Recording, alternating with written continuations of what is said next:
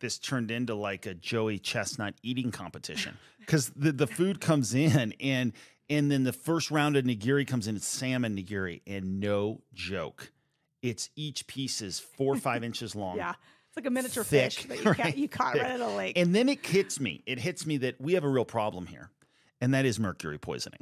I'm not sure we're going to live through the meal because there's so much fish here that we could die of mercury poisoning right at the table.